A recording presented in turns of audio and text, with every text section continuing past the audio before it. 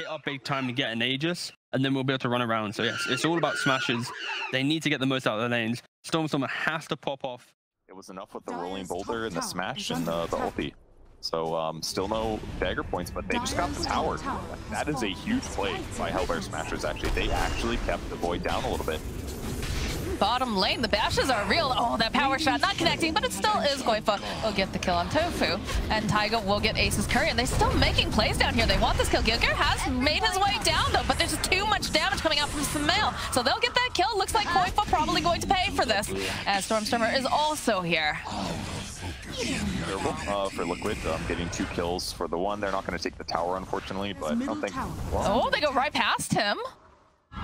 Stormstormer, though, should be happy with this. They have to be careful they don't line up too hard here as Insania taking down. They go for the Chronosphere, and they take down Insania, but SumaiL is here, and they are just bursting down this Queen of Pain, plus the Shackle power shot coming out. Down will go Stormstormer. Now Mickey chasing after Gilgir is just going to push them away from his jungle. They moved Insania towards the tower. SumaiL TP'd at the perfect time. Mickey was in perfect position, so getting the Stormstormer kill absolutely makes that worth it. Top lane, they're still hunting. They want to get rid of Rasmus. Mickey has had enough of this bullying. The Veil will go out. A couple of these bashes, though.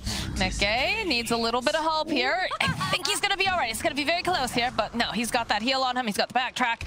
He is fine. As Taiga here in the bottom lane, he's just poking at Tofu. Does have to be careful because there is Stormstormer making his own rotation. Off for Wolf, just nibbling over here, but you can see that Stormstorm is here. Taiga playing very carefully here, decides, all right. Oh, maybe they go back in, though. There's Koifa. No Blink Dagger just yet. Double fluffy hat on the enchant. Hellbear Smashers are effectively warded into the jungle as well, so you know that they can control this now. This is pretty good for Venno, but on the same vein, the same thing's happening on the other side of the map. Liquid's finally invading the enemy side of the map. SumaiL has Maelstrom finished. He could dive this. It's a little dangerous. There's a lot of people nearby. Taiga, all right, Koifa's here. The blink is then revealed as they get the jump over here onto Tofu. He's not level 6 just yet. They go and they drop the rock. They'll chase them right away here. Tofu's ticking down to these bombs. So we're on the back lines. They're just gonna push them away with the Magnetize, but that is, of course, the chaotic offering that just got dropped, and they didn't manage. They got 1 kill. They power shot came through to pick off Tofu as a brand to safety, but KB does atrocious damage per hit compared to what it used to do. It used to do like 75 magic damage per hit. Now it does like 44 or something. Koifa just showing up and is going to get deleted here by SumaiL. A nice jump there coming out from Koifa. And that Blink Dagger changes everything now. Because now Rasmus, who doesn't have very many survivability items, can't defend himself if he gets gone on like that. Scary. Oh, there's the Chronosphere catching over onto 2. The Sabaton's not going to be able to keep Ace alive as they're following up. Koifa gets a nice bash off. We'll follow up with the Crash the Line up here with the trees. We'll have that borrowed time. And he's just being a thorn in their side as they jump forward over here. They go and they drop the Chaotic Offering. They're going to try to re-engage. Sonic Wave comes out though. Koifa's already dead. Now it's Insania running for his life, but Taiga joining into the fight here. Mickey looking for the opportunity. He just can't seem to find his Insania over on the side. He is going to go down.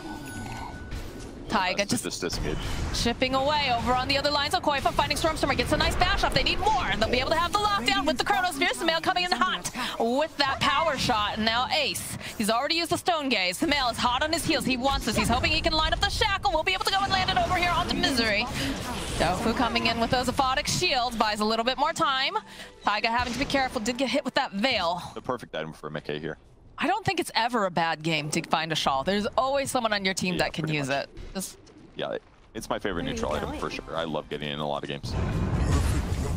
Roll forward, trying to grab Taiga to get the silence off Insania, trying to keep him alive with the Shadow Word. Another roll forward here from Gilgir with the kickback. SumaiL, he wants this though, is going to be able to go and shackle Gilgir over here to the tree. He's going to burn him down very quickly, and they still haven't managed to kill Taiga with all of this healing.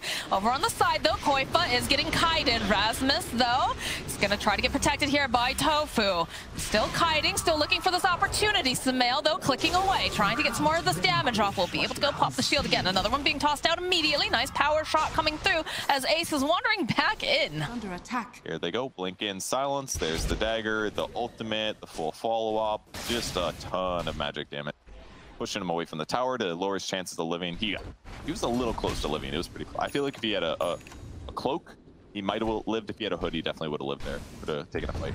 That or just the fact that, you know, he was silenced. If he got the sprites off, perhaps he could have survived more. No, lots of coulda, shoulda, woulda. But over here on the side, Gilgear, he gets spotted out, and he is going to be a sacrifice to SumaiL. Good shot, right? And they're in the Roche pit, though. It's taking quite a while, though. I'm not sure. And look at the scan. They know. Ops coming too. The roll forward immediately. Eventually, yeah, there it is. Koifa jumping right on in. They do have the size, but he's got the manta, like we talked about. He's going to be able to backtrack away. There's hunting over here on the side, but oh, Koifa pops the BKB, just takes down Gilgear. Over on the bottom lane, Tofu has been left behind. He does indeed pop the Taiga. Gale is very counterable here, and having time walk to be able to jump away for it already just does enough. It's considered that they don't have this lockdown as Koifa immediately the size comes out from Stormstormer, but the shackle and latches off to the side. SumaiL just going to rip him apart as Koifa will be the one who gets the kill. That was cool. Nice play by Koifa to basically keep his hero in that position. I didn't see exactly how it started, but he knew his BKB was gone. Oh, I think that's an Eggs. That's an Eggs on Medusa. Yeah, he's had that. Stuns. I don't know. How do you approach this fight right now if you're Hellbear Smashers? Because, you know, you've got heroes that want to stand their ground, that want you to come to them. And look at this, Rasmus here. He's trying. He's being as pesky as he can, but it just doesn't feel quite as effective as he used to be. As SumaiL, when running over, looking for the shackle, manages to land it. They get the Apodic Shield up, but look at this damage coming out. It's just not looking like Rasmus is going to be able to survive this as the power shot comes through, and down goes the Venomancer. SumaiL does basically an infinite amount. It's basically like it's better than a javelin. It's insanely valuable for his single target damage. I wouldn't be really surprised if he doesn't use that. They see Gilgear, and they can see Ace walking on by. And immediately, the follow-up here from SumaiL. It's a quick pick-off there with the power shot. That is just a gem that is down on the ground as the chase is on. They're going to back off from Ace here. Look at how fast this Medusa is just jogging home. Doesn't want anything to do with this, but SumaiL is looking for that latch here. Wants to get the shackle off. Won't be able to go and find Rasmus. Is more than happy with this as they just burst him down. Unstoppable. And, oh, okay, Mickey is just, you know, playing around with Ace. Regen, armor, and status resistance if he goes in. Very effective for initiating. All right, Perch, how many Plague Wards do you think have been weeded out by Liquid? I'm going to say 40. That's my guess. I'm going to go with 41. 48. Okay. 42? Oh, man. That was really close.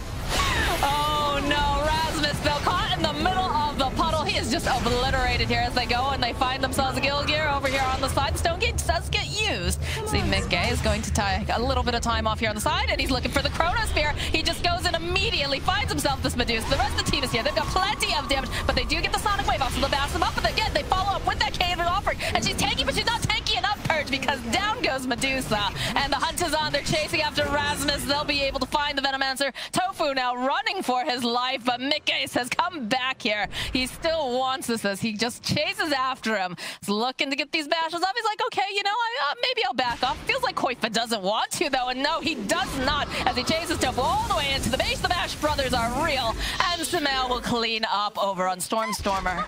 Easy breezy. Yeah, it's got the Mindbreaker and the Death Sun out, easy kill. And everybody on Liquid is so fun. Just the draft matchups as the game continues here were just so good for Team Liquid. And the racks are going down. There's no buyback over on the side of Smashers.